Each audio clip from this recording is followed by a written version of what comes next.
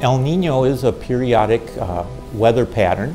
It's cyclical, comes every few years, and it involves higher than average temperatures in parts of the ocean, and this ends up affecting rainfall and the timing of rainfall and climate around the world, especially in areas bordering the major oceans. What is important is that the current Niño, about which this brief is talking about, is now close to be the second worst Niño in the history since 1950s. The biggest Niño, or the toughest Niño, was in 1997. We are now very close to it, and that's why the topics mentioned in this brief are so relevant and important.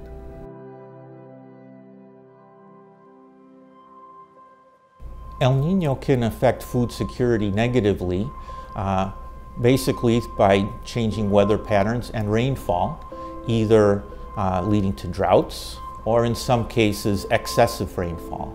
It has been affecting currently Africa, especially Eastern Africa. It has also affected parts of South Africa, has also affected South America and Central America and Asia. There's a big concern right now in Africa, both in Eastern Africa, in the Horn area, Ethiopia, as well as in Southern Africa, where rainfall has been lower than normal in certain parts, and this is threatening crop production and livelihoods. Specifically in the case of Central America, which is the most affected region because it's one of the poorest parts of Latin America, the major effects has been in Honduras, Guatemala and El Salvador. Specifically in the case of Honduras, it had basically affected severely the dry corridor area, which have resulted in a significant reduction of the food supplies or availability of food in those regions.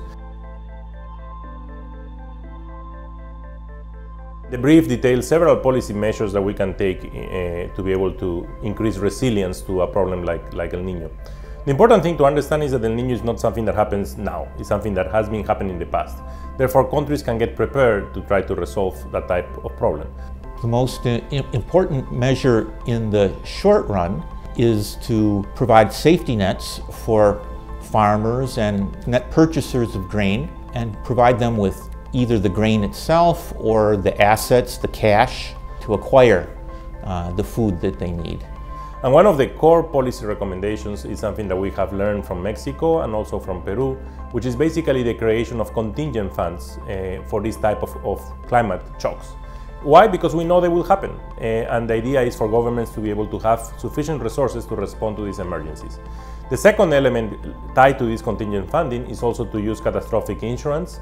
These are mechanisms, given that we know that this type of phenomena will happen, that will allow governments to have an insurance in place, and therefore when it happens, it can go to the insurance and to the reinsurance companies to be able to cope with this mechanism and not affect, therefore, their fiscal budgets, which is extremely tight in many of these countries. It's important also then to invest in agriculture and in ways that are resilient to this kind of drought or shock.